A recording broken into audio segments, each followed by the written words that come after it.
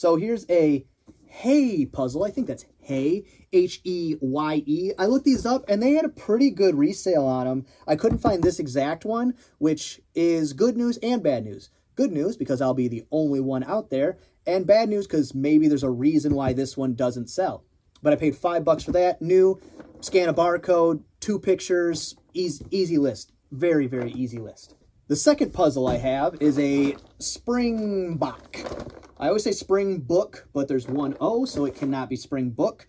Again, this was not one I could find a comp on, but these 2,000-piece Springbok, they had a pretty good resale on them. I actually have a Coca-Cola one that is still in my store. I'm actually surprised they didn't sell over Christmas, but it is what it is. New in package. Paid $4 for it. Looks like it was picked up some other place. That's not a retail store, but some other place was selling it for $20.50.